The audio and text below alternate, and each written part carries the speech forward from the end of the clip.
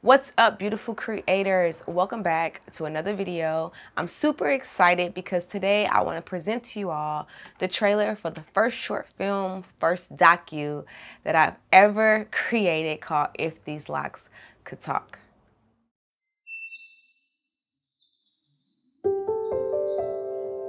One of the things that's so amazing about Locs is that they're all so unique because our hair is so unique.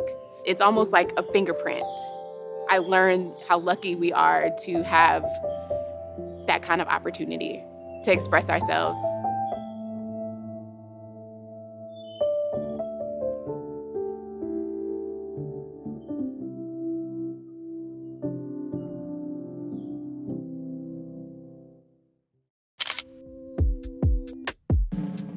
So the reason why I decided to create this film was because, as you can see, I have locks, and I've been having locks for about 5 years.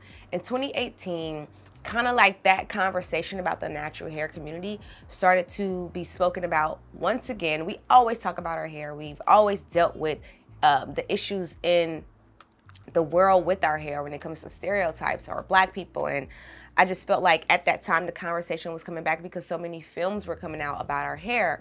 One that inspired me was by Matthew Cherry called Hair Love. And so with that, it was about a father trying to do his daughter's hair, her natural hair, and to me, and to just really show the love for our natural hair.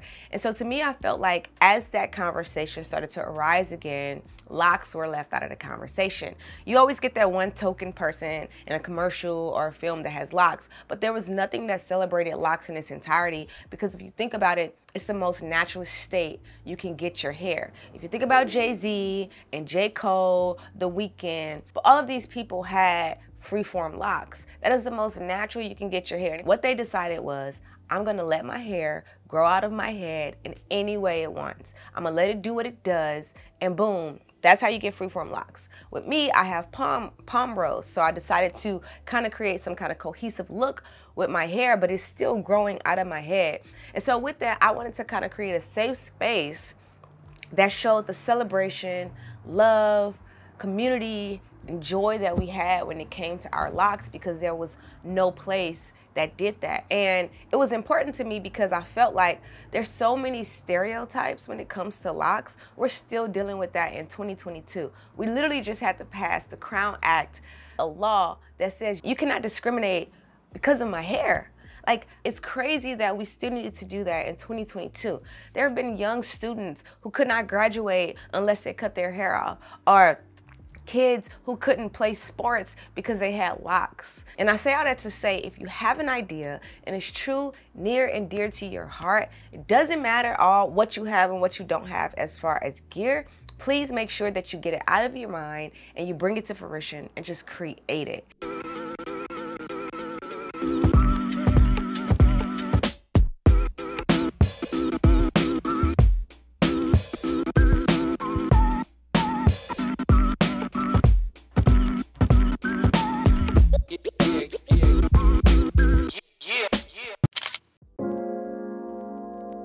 What did we shoot this film with?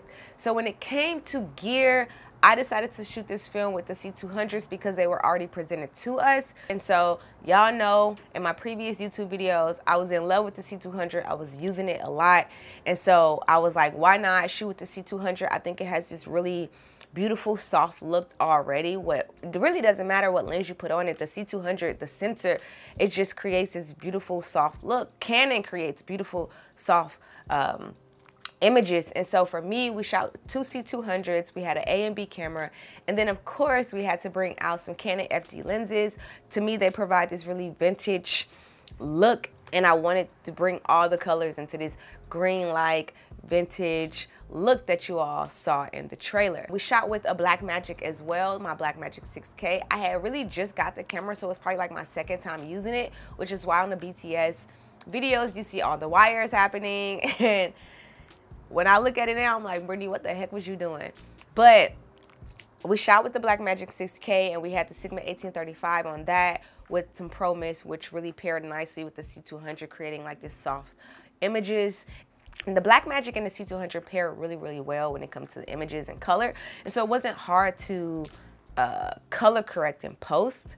So that all went really, really great. The gear, we also, you know, was using pretty much natural sunlight, and I think we had an M18 that was kind of helping with the sun, and then we have a 12 by or a 20 by that was on top of them, softening whatever light that was coming that way. We kept it really simple because, again, we didn't have all the gear that we would have wanted because we didn't really have the huge budget that we really wanted. But again, it was really more so about the story that was being told.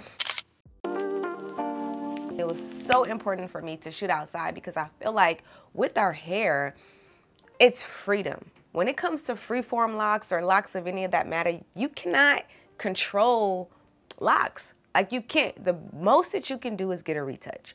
But you cannot control how they look, how they come out. You can only do so much, and that's how I feel with nature. When you go hiking or you go outside and you just stand in grass, you hear the birds chirping, you hear the cars going past, you hear the kids playing, skateboarding, and you cannot control any of that. You literally just have to embrace it. And so that's how it is with locks. And so I felt like the best way to get this story out was finding a location that was outside, and we found the most beautiful location on Pier Space.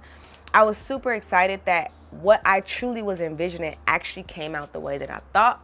Again, in hindsight, there are a lot of things that I would have changed on how we shot it, but it came out so beautiful. The colors came out so beautiful. And so I really like how it came out.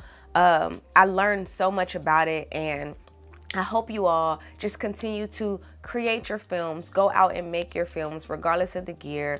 Find people who believe in your story, see what they have, and come together and create what it is that you need to create. Overall, I am completely satisfied. If it doesn't do anything, or if it didn't do anything, I was just completely happy that we got it done. So right now it has been selected into 3 film festivals. It is going on a festival run. We also had a small LA screening for all the people that were involved, the crew and the cast. And we flew to DC because Issa's company, Hooray, is actually our executive producer. So we flew to DC and we were able to have another private screening there, which is the Loc capital. It was received so well, and we're just so thankful for all the support. Again, if it doesn't win any award show, the fact that we got it out there and we're getting the story told, and people are seeing representation and they're seeing themselves and they're hearing stories. Everybody's story is so unique and so different on why they decided to get Locs, and it just brings this community together. And so we celebrate our Locs, we love our Locs, and we're just so thankful that we now have a safe space for it. I want to do so much more with this film, so much more with this story, even potentially make a feature doc. But until then, I'm super excited with If These Locs Could Talk, and I hope you all really enjoyed it. Let me know your thoughts down below on what you just think about the film. I have not brought it to YouTube because it's going through the festival run, so we haven't even really been pushing too much. But let me know what you think about it in the comments below. If you have any questions, I will be glad to answer them. Make sure you are subscribed to my YouTube channel. Thank you all so much for watching. This means so much for me, and I pray that you all have a great, fabulous day. Love y'all.